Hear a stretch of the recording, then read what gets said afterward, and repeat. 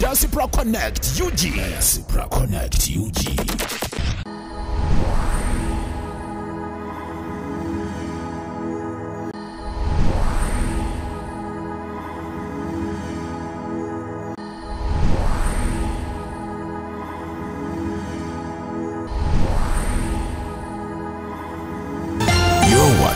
Diaspora Connect UG.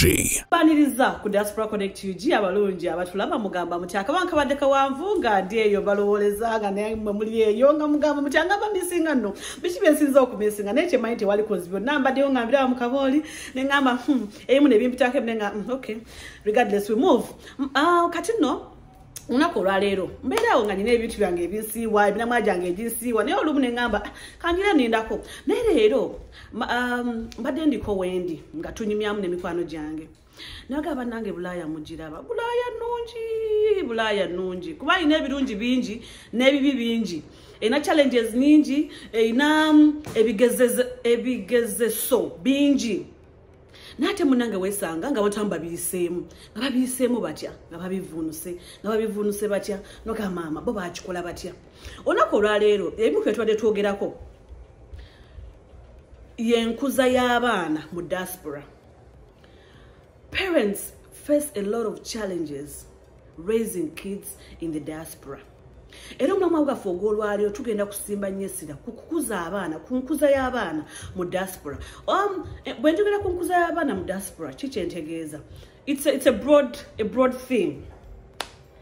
Naye sigamba nti kibi oba kirungi oba kiki naye buli omu alina engeri gy'akiraba. Abazadde bangi bazadde abaana ku Bulaaya. 1 ne babazaayo waka e Uganda gye njogerako. 2 abamu ne bagamba nedda nze abange bwe balaga wendaga.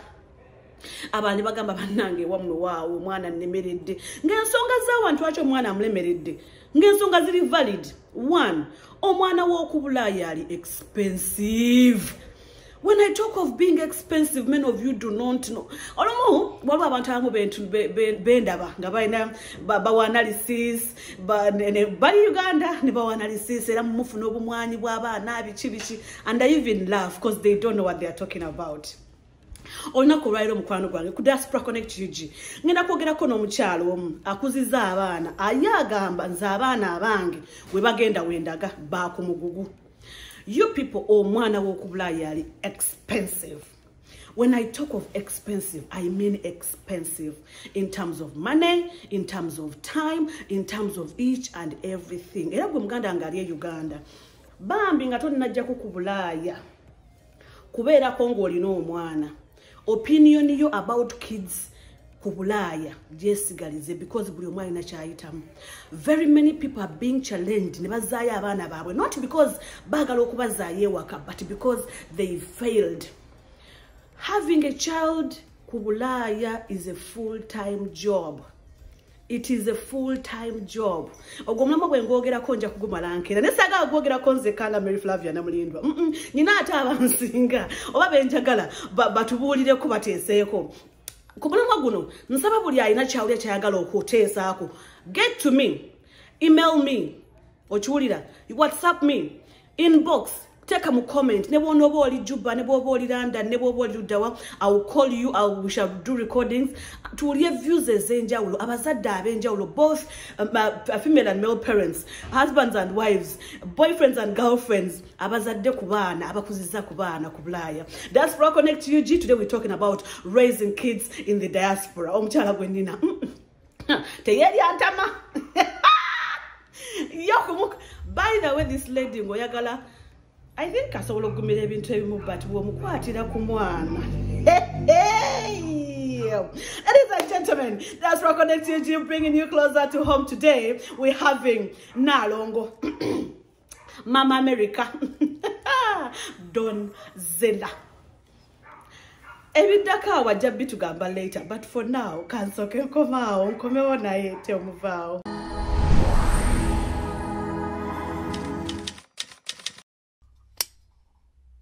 Diaspora Connect UG.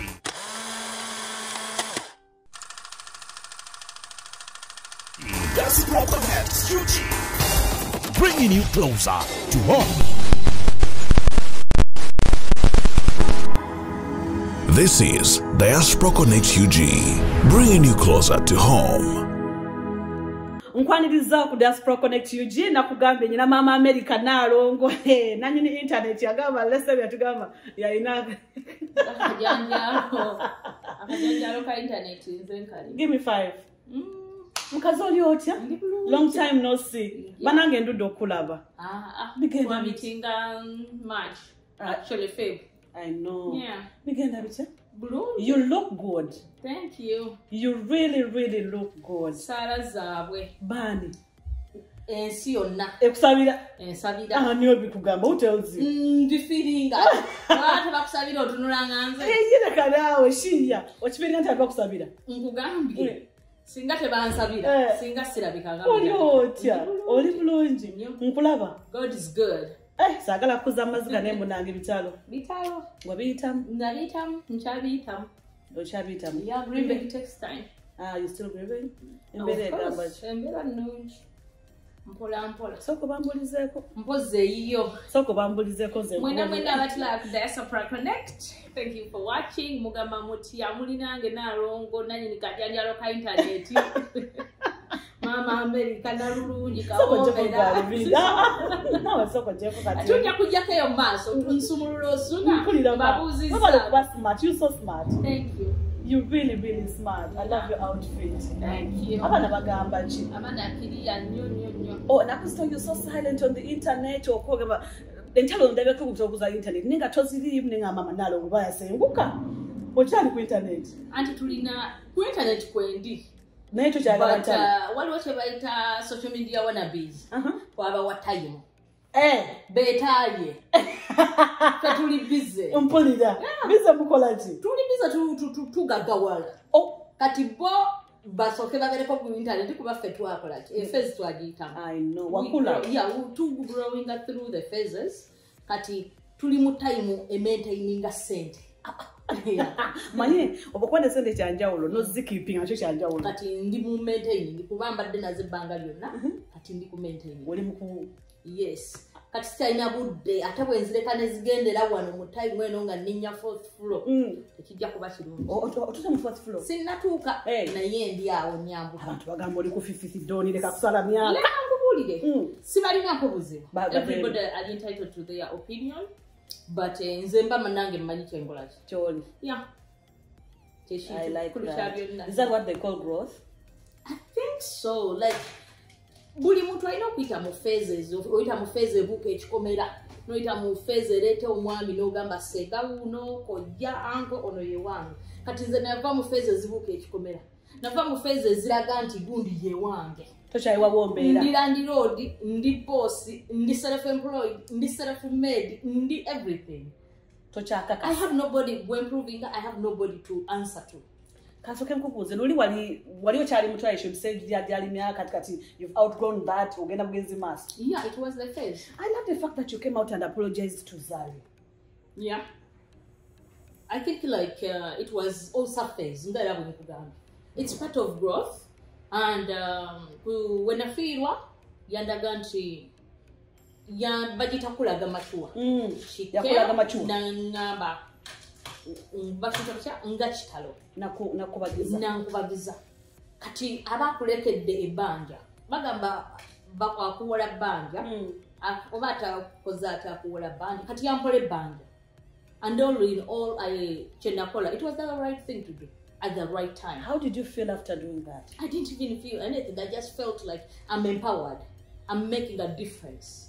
I'm showing these other people abali ku social media wannabes. It's okay to say you are wrong. It's okay to admit you are wrong. I'm raising girls. You know, I'm raising my children to know that being wrong saying sorry doesn't mean you are weak. Saying sorry doesn't mean you are dumb. It shows that or realizing that your mistake and you are grown, you are admitting you're being wrong, you know. No genda mu maaso. Tekitegeeza nti toli wakabi. Tikina kyanjijjako. It is just an example of other people. No. We are not gonna be like a Tom and Jerry. Tuli myself. Should I say you're not friends with Zari? I can't say we are best friends. No, not best friend, but friends. At least if she can text you, you text her back. And absolutely, I have no problem now. Yeah, we are not like you're not beefing. I wasn't even beefing her. It was a phase, Flavia, auntie. To reaching a time never gamba. Bajita, ewakule mpologoma. Ewakule nume. She came in the industry. She's a strong woman. Nenga nafa tulina okuvayo netubalaga naffe tukolachi yes, it takes time for people to recognize jali no jali. So if I did not do that, maybe people badde basigala ba underestimating her. So she's powerful, she's strong, but nanga ate nina character yange evayo negamba yes. So kati it's like jali nange oli mukyala w'amaanyi, because it takes a strong woman okuvayo n'agamba omuntu akigamba solo kiraba katono kagambo katini but kategeza bingi. It's just nti ife abafirika tulina ego tulina omutwe omunene tulina emputu twegumya nedda sijja kikola n'obo kimanyi ofiiramu ofa ekiziro kikutta like come on. Oli ku Diaspora Connect you, bringing you closer to home. Njagala ndi mukwogerako ne Nalongo Donzera. Tamumanyi mugugulinge kojja mumanyi. Sigenda genda mu bichi baddewo ntalo za aranye na bichi bigenda maaso naye ndi kwogera na tuli kunyumya mu just manyi bye mufuna tuba tunyumya mbonyumya. Nalongo bale kuza baana. Amana bakuza. We bale kuza baana. Abana bakuza. Actually mu bakuza abana bange babachali bange bagwanga, and I know like Nalongo kanchiddemu omundi ogusembayo webale kuza baana ensonga bakiggwisa olunaku baliro tunyumye muze naawe nina omulamu olwaleero okukuza abaana mu diaspora, raising kids in the diaspora. Bw'omu ku bakyala abalina abaana abatali omu abatali babiri olina abaana basatu. Actually not even 3, you have more than that, but biologically we know you have 3 kids, right? Nalongo tukulabye enfuna nnyingi nga buli woolaga n'abaana bo. Chokata abazadde bangi ku kyeyo kikuno ku diaspora kuno bagaba nange ekigambo kuza abaana wekigambo kuba n'abaana si kyangu nga gwe omuzadde akirimu akiyiseemu kusaba otubuulireko okikoze otya. I think like enkuza y'abaana b'oku kyeyo terina njawulo nnyo na ye Uganda. Are you serious? Oh, so come on. Ombuziza. Okay, gena bagamba gulumani yabuza. Bw'oba toli willing to sacrificing, then tobera willing to cheat from these children. What do you mean? I feel like abantu aba complaining yes, fine. Toyingira mazina ga ntima ng'otyaki emikira gyayo emikira abaana ffe twakuzibwa Flavia nze ebbanga lyemmaze nga ndi muto Nalongo yawasasa Alongo bakyali bonna bakuzizze saza ddamba bakyali mu nnyumba bisenge bisatu biki ne ffenna tukuze weetuli wuliriza kati ku kyeyo kuno tulina privileges nyingi nnyo ze tutatekinga ki advantages nga ziriwa buli advantage yonna ku kyeyo ekola ki kweri. It is how you commit yourself, no dividing time. Ye kujamba okuraising abaana bo. Kiki otegeeza ku dividing time? Twagala nnyo ssente bwe tujja wano. Abantu balekerawo omuzooko okulowooza nti ekibaleese ku kyeyo kwokka kuzimba kalina, kugula mmotoka nnungi nnyo, kwefuuyira perfume. Si kye kyokka. Ekibalemesa kulowooza nti ezo ze priorities. But necho kubeera their parents nti bwoli full time kisoboka nga tene biri okola ki obyaki osobola bikola otya ng'olina abaana kati ffe kale ffe tubikola tutya ati that's why I'm having you otubulye gwe okikoze otya otuwe ku magezi ngabana what do you mean ngabana tajimu nakkiriza nti bwembeera nnyina omulimo gumu gujja kumala omulimo gw'okubiri gubeere Donzera omulimo ogumu gugenda kukumala gutya okusasula bills z'oku America kuno okusasula rent oyina gas oyina internet oyina abaana oyina cable oyina bikoze bitya how people believing beyond their means bakolera ku speed y'abantu abalala. Flavia avuga benzi nyina okudduka nkole ki ngule benzi but if you live under your means no manya nti nyina omulimo gumu nkole ennaku nnya oba kati nze nganze Flavia nkole ennaku kangambe 6 days a week, Monday to Friday. These kids go to school by 8 baba batuse kusomera, by 3 baba bakoze iki balina ne kye bayita after school what activities. Omuntu yakedde Flavia n'oteeka Brighton ku kusomero by 6:45 manzi okuse 7 buli omu mbatandise okukola drop off, by 8 oba 9 mbatandise eki shift. Zigenda okuwera 8 na 5 mba mu parking lot ninza abaana bano. Donzera abaana bano obadde nabo buli bw'obadde olaga ng'obeera nabo njagala tuddeyo ku myaka emito, myaka 3 before the start of school. Obadde ng'okikola otya nga tolina babysitter because babysitter wa bbeeyi? Mbadde nga mbeera ne babysitter kyeka gobadde olinamu kasente munnaye wano kyenkuba tulina privileges. Wano oba tolina babysitter balina kye bayita pre-care. Gy'olina otwala omwana, gy'osobola okutwala omwana oyo n'obagamba I'm a single mom, I'm struggling, ndese mwana wange, but I need to find a job. Ne bamuteekayo kumala bbanga ki? Bamuteekayo paka nga alina emyaka 5. Ngamba in a day era bakuwa hours. Ne bagamba ojja muleeta from this time to this time. But usually bamukutwala for 8 hours. Kati gyonda gyatwogere ku muntu akuba shift. Nti alina shift. Akola 8 to 5. 8 to 5 okuva ku makya? Yes. Abantu ng'abo balina okumanya choosing ekijja mu schedule. Kyenkugambye nti bajja wano nga banaku nnyo mu birowoozo. Balowooza sente is everything. No, it's not about money. No, Linda Katini. It's not about money being everything, but it's all about the bills, Donzera. They can kubulire Flavia. Wait, No. This is the thing. Nkunyonyodde. Twakulira mu nnyumba emu, twalinga abaana abawera omukago b'omunaana. Fuula bwe mmanya nti nina Brighton. Sirina nsonga entwala mu nnyumba bisenge 5. Nja kufuna ruumu yange, kisenge na ddiiro, neki Nteka abaana bange mu banka bed. Uliriza Flavia. Nteka abaana bange mu banka bed. Mbanyonyole. Nti you guys titotuka ku level yakunyo because kati woyogerera ku biti no ali teenager. Mbateekemu mu banka bed.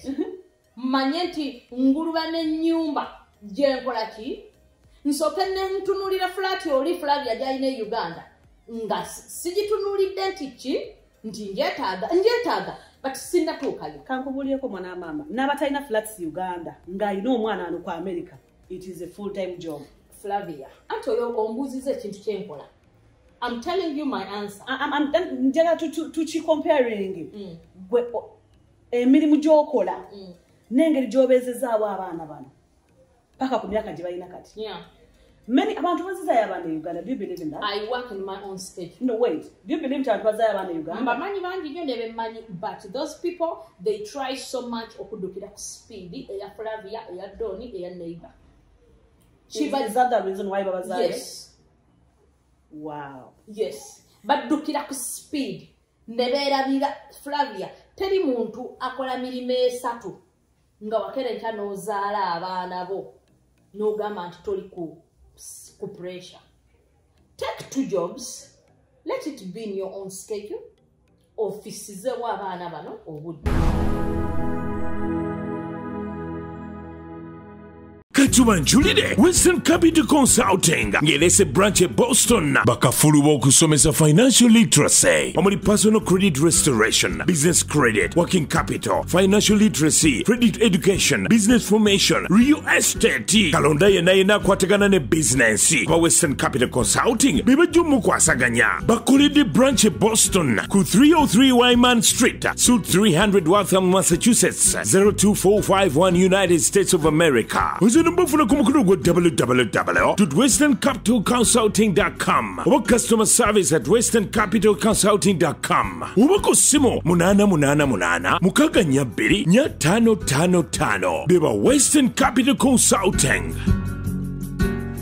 Home Connect bano bemmanya bakira mu by'okugula n'okutunda ettaka n'amayumba bo beesigwa basibe kiwani Connected properties beba kuyunga ku makaga goluberera konekole ne ekibanja mpola kati beyune munywanyi Tusange ku office zaffe ku Kampala Road ku Mabirizi Complex ku mwaliro gw'omusanvu ne Nansana ku Mastowa ku kizimbe okuli Opportunity Bank ku mwaliro gw'okubiri oba tukubire ku ssimu naawe osobola okufuuka landlord n'ekyapa kyo mu ngalo. Connected properties.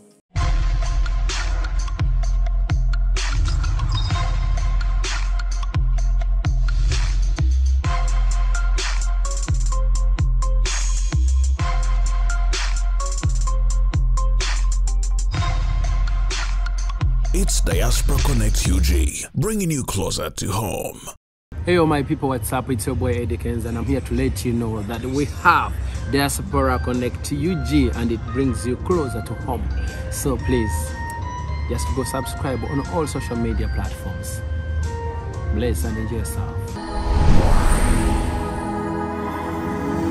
You're watching Diaspora Connect UG. Kulikayo na temu kumula mutu chali ku Diaspora Connect UG, bringing you closer to home. Mary Flavia namulindwa kubula mwana kwestu kila nchali bokulabanga tunyimya mu mbozi ni mama wabana mama America nalongo donzira tuchayogera ku nsonga yo kukuza abana kucheyo ku diaspora, raising kids in the diaspora. It is challenging, that is in my own opinion. Yeah, atulaga nti mubutufu changu funa emirimu ebiri gyosobola okukola oba gumu gwosobola okukola ofune obudde bw'abaana. Mbadde nkyamubuuza mama w'abaana emirimu ebiri ng'ofuna ssente mmeka ng'osulawa era bills ng'osasuza ki? Nagambye bw'oba toli willing toli ready eky'abaana kireke era bw'oba nga olaba nti olesa abaana ng'obazaalidde wano batwale Uganda for a meanwhile osooka weetereze oba zze ng'oli ready muki tosobola kukola kyeddonzera kyakola tosobola kukola omumama omulala kyakola, but it's always good okubeera nga nti okola bwati ekijja muki mu minzizo. Flavia, many incidents olabye abantu baddonzera baavu baddonzera baamalaaya baddonzera kino, but it's what they want to take, but deep inside abantu abatuli okumpi amanya nti no, this woman deserves respect. Why? Because situnula eri bye boogera. If it needs abaana bano okulinnya nnyonyi genda kyaddondo kumalayo mwaka nesootinge bakomewo ng'ennyumba mwensula bisenge bisatu, I'll sacrifice. But nze nga nze donzera nakulira mu nnaku nnyingi ne promisinga I will never okujjako nga Mukama aleese embeera kwejja ku baana bange, because to me my children it's like mbeera nga alina therapy. I see them, I get going. I'm without them, I'm failing. Are you sure? So it's like abana wange mafuta. So if somebody asks you what drives you, it's my children.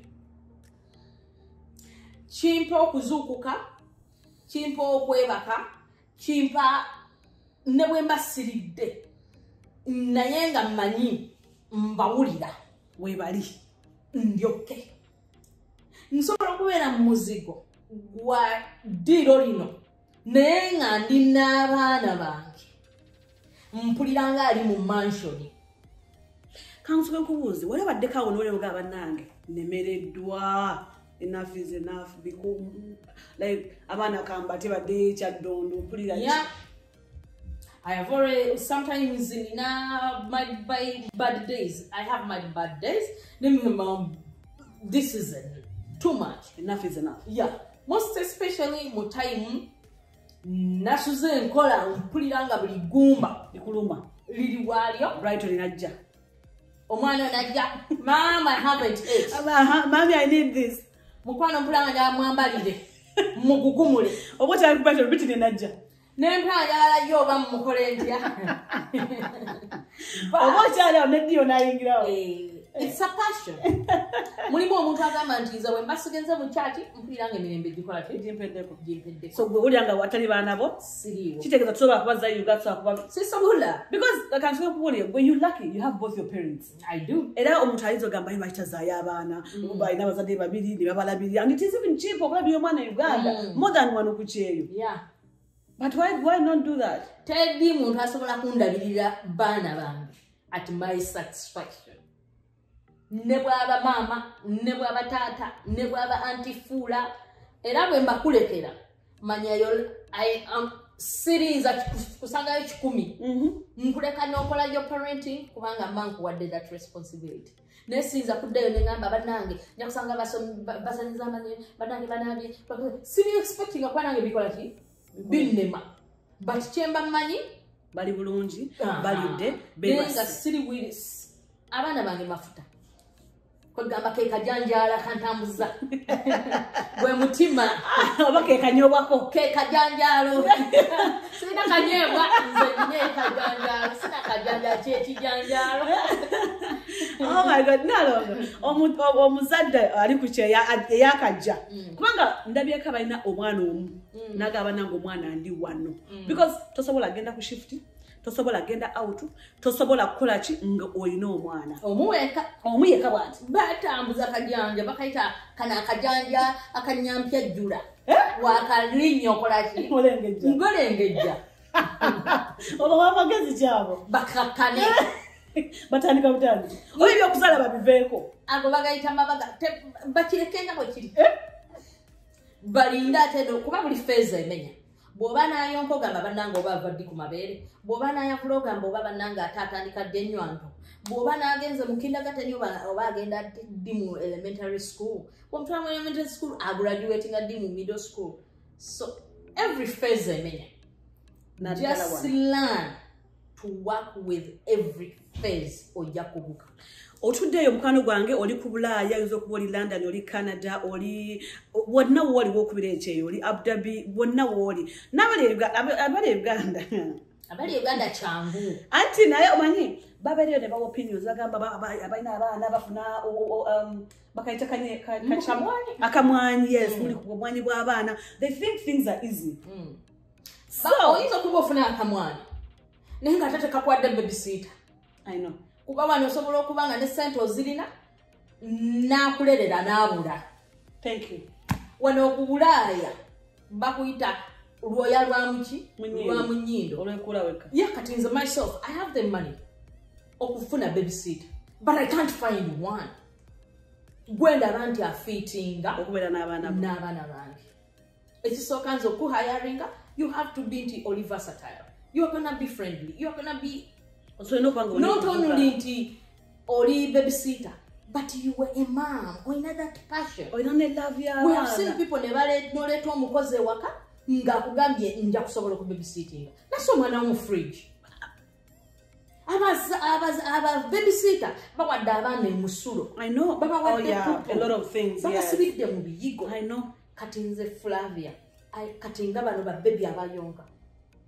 Era bwe manya nti ekyeya n'omwana nnemeredde bwe mbasobola muteeka mu kindergarten nti oba daycare biki abakyaddondo mmanya kabeere ewala naye at least ali mu mikono gya maama kitegeeza abazaayo abaana Uganda batuufu erudda naye ate sibawagira nnyo kwesulirayo bannaggamba nompa omwana omutadde Uganda nomala emyaka 4 olinga agamba nti yo mwana oyo talina feelings. Emyaka natajimala because ayagala okujimala. Ajimala because tanafuna bitambula doni. Ebitambula I can agree ekyo kisoboka.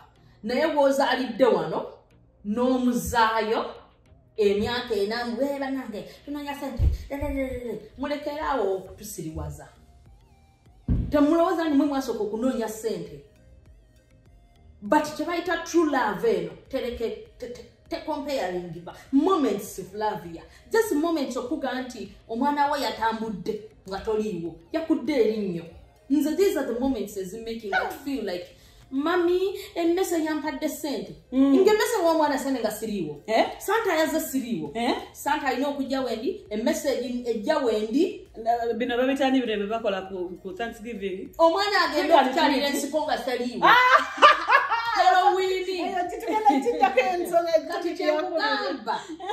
It's not about the money. Let me tell you a trick and do what? Halloween. Halloween. Omwana aswa Halloween. Mbundi ku shift. Ngogenda kumpa meka.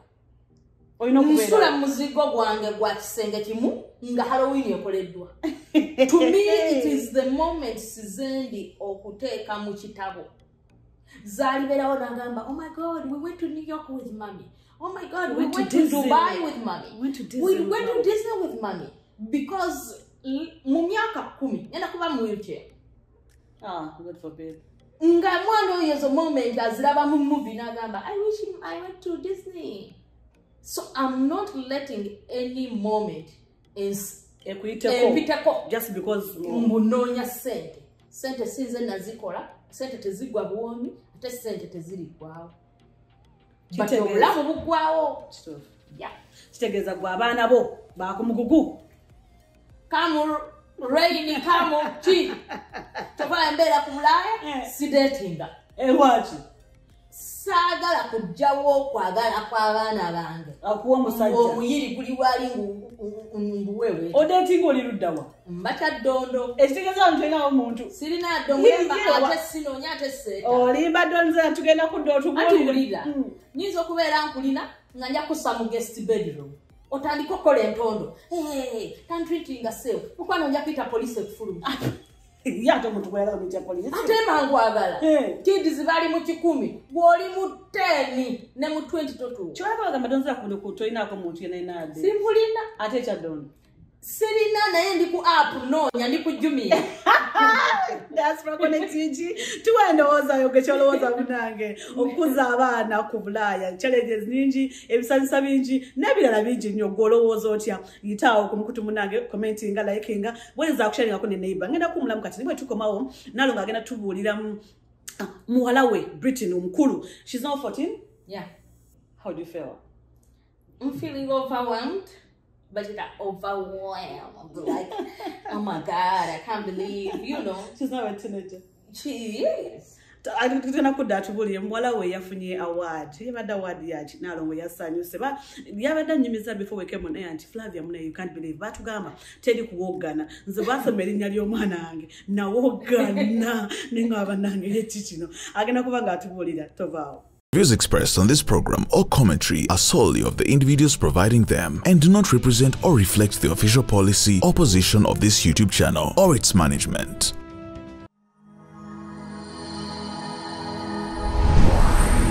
It's Diaspora Connect UG, bringing you closer to home. Katonda yabadde mwene nsonga. Hey, do you miss home? Subscribe right now. Diaspora Connect UG, bringing you closer to home, like right now. Diaspora Connect UG. Diaspora Connect UG.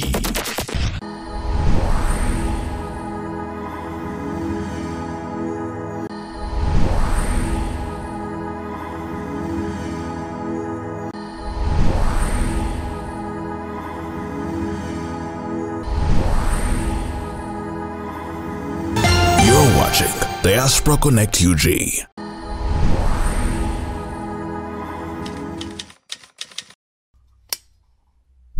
Diaspora Connect UG.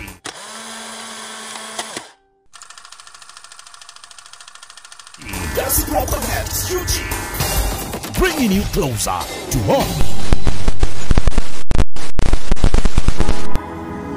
This is Diaspora Connect UG, bringing you closer to home.